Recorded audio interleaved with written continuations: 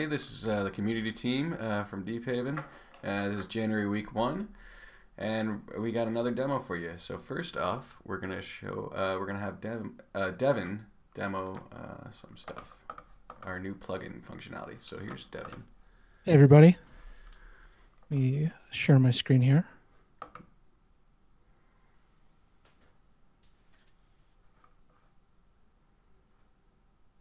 Bender, can you see my screen? Yep, looks good. Great. So we're for our next release, we're going to have some plugin support, which allows users to install libraries to serialize custom objects. And we're trying to make it really easy to do that from Python as well as in Java. So there's going to be some sort of structure around these objects that you want to do. And pretty much there's going to be 3 important fields: a name for the type, a check for the type, and turning the type or turning the object into bytes so we can return it back to the client. And so this is about as simple, I think, as we can get. This one specifically relies on matplotlib. So if you go ahead and list what we've got on our server, a pip list command, you'll see we've got matplotlib installed, and we've got the Deephaven plugin matplotlib, which is this code essentially right here.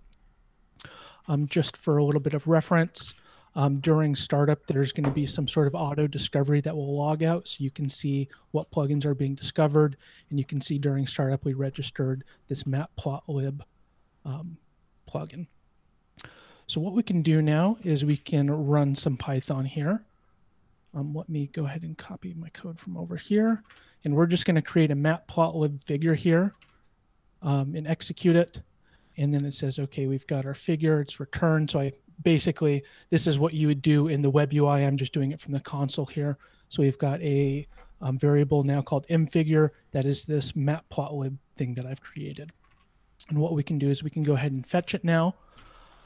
You give it a variable, you give it a name, and then it's going to return the binary data. And I'm going to dump it out to disk as a PNG. As we see up here, I'm saving the figure as a PNG bytes. So I go ahead and do that. We can see it also prints out the type and the size. And I've piped this to disk, and if all goes well, we should see a PNG here. I should be able to open it, and there we go. So that's our matplotlib figure that has been serialized from server to client via a plugin architecture. So in the future, we'll be able to see this type of functionality integrated into the web UI, and it's not going to be just matplotlib. It's going to be whatever you want to serialize. So that is plugins. All right, very cool. And the UI portion will be coming to that soon. Next up, we have Christian. Hello, everybody. I'm going to show some progress on the Debezium demo. I've been working on and off on it. I went on vacation, did some work before vacation, then coming back, I'm working some more. It's not complete yet, but I can show what we have so far. And there are some interesting building blocks that make sense to highlight. So I'm going to share my screen.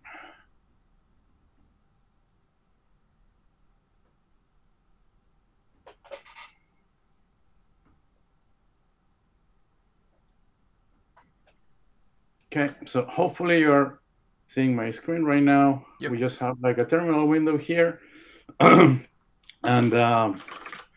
we have a branch, and we have Deephaven community, and there is a new directory here that is called Debezium demo. Inside Debezium demo, there isn't much really, which is thanks to the Docker magic and Docker Compose magic. We are inheriting a lot of stuff that we're actually getting from infrastructure that Debezium and MySQL already created. So if we look at this Docker Compose file, we see here the typical components that we're used to see for Deephaven itself. There is a more explicit declaration of Red Panda because it needs a few modifications that we do not have in the Red Panda that we inherit from the top level Compose common. So one difference here, if you compare this to the one in the Red Panda directory that we use for Kafka when we do Kafka demos and work, is that we are not including it from the top level. We have some explicit declaration here. But the interesting parts that are kind of like completely new, we have an image for Debezium, and we have an image for MySQL. So what is this thing, right? So this is change data capture, is what Debezium does. We're going to have a MySQL database with a relatively simple database that is trying to simulate an e-commerce site. And we're going to have a few tables. The tables are going to be getting updates, and Debezium is going to turn the updates happening in the database into events in Kafka, in Red Panda in particular, and we're going to be getting those events in Deephaven. That's the thing that I'm going to show.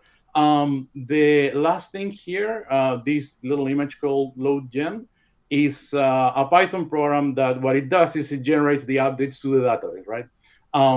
This is essentially taking advantage of what Debezium already did for their demo that has most of the definition for the MySQL image.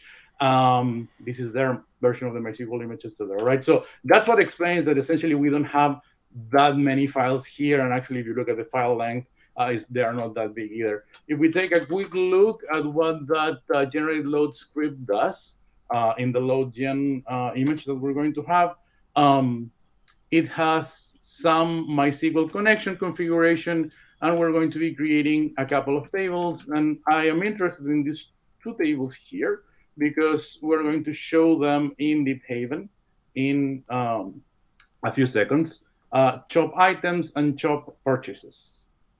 So let's start this thing. I'm going to the Debezium demo directory. As you know, Docker Compose depends on the directory to know which particular Docker Compose YAML file to use. So I'm using the one in that directory in particular.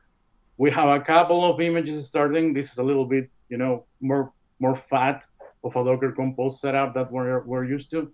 MySQL and Debezium are there, and they're not small.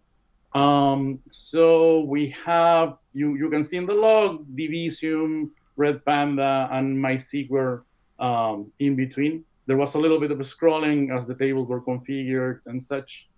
So now we can probably go to Deephaven, connect to the web console, import the consume Kafka, Python support, and the name of the topics essentially matches the name of the tables. If you see my highlight there, with a prefix of MySQL for the database, which is something that Debezium creates.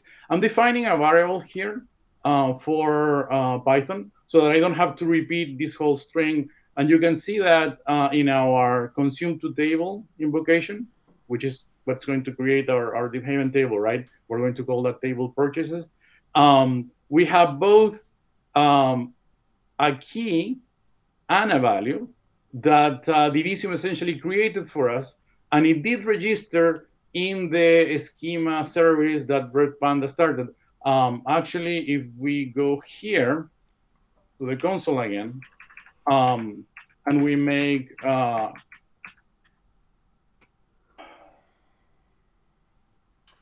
curl call into the endpoint for the schema service, we can see that we have a couple of Avro schema definitions registered in the schema service for that Red Panda implements in their image.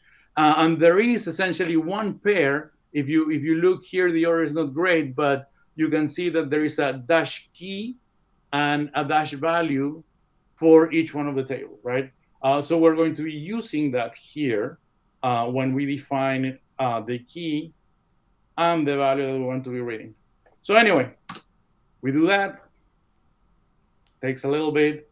And we have some rows. These tables are pretty wide in terms of number of columns. You can see here that there's a bunch of data. These events are really more geared toward completeness than they are compared to performance, because they have lots of data. Every time there is a change, you can have the data that was before, if it was an update, right?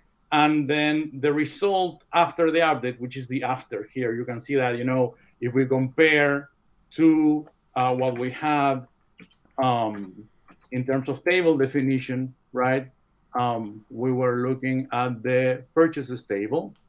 So we go back, purchases down here. We have an ID, user ID, item ID, status. We have 1, 2, 3, 4, 5, 6, 7, 8 columns. This has a lot more columns because essentially there is a version for before, a version for after, and then we also have some context related to the particular transaction in MySQL where this happens. So there is a lot of data here that is not just the table itself, right? So, okay, that was the purchases table.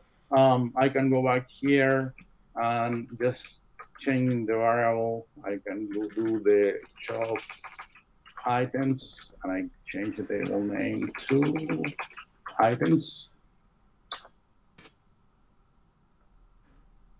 And now we have the items table. So that's what we have so far in terms of building blocks. What I need to do from here is essentially convert these events that are showing up and I'm capturing right now as a table type append into a table type streaming and create a listener so I can actually get the table itself as a ticking table instead of the events that represent the changes. So that's it. That's my demo. All right, very cool. Awesome. Next up, we have Chip showing off a new integration.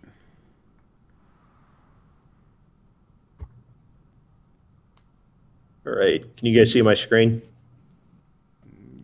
Yes. There we go. All right. So I have been targeting the quantitative finance community. So Interactive Brokers is a brokerage most people have never heard of, but in the quant world, most quants have an account there. IB has an API that allows you to, do everything you want. You can pull market data, you can pull historical data, you can get positions. Anyway, it's a great platform for setting up quantitative strategies. So, they have this product here called Trader Workstation. It is a job application. And anyway, I have created an integration for that. So right here, we can take this little bit of code here and run it. That didn't work. There's a race condition in IB's implementation, so sometimes you need to run it twice. So anyway, we have now connected. You can see, we wait a second. We get a list of the associated accounts. We have, let's see, we have contracts, we have, should have positions and other things here. Anyway, there are positions as well. Right now you can go through and define a contract here. I'm going to get a contract for Apple, and that will go to IB, get their definition of the contract, and return that as a registered contract. And using that, you can then request market data. And anyway, the account that I have set up has minimal data on it right now, but you can see that right now it is getting prices. The market is closed, so there's not many ticks right now. I'm trying to get some of these other feeds working, but you can see they're erroring out right now because I need to get a subscription to the data. So anyway, this is a kind of a cool thing, and it is in progress, and hopefully we'll have this rolled out shortly. All right, very cool. Well, that's it for this week. We'll see you next week with another demo. Bye.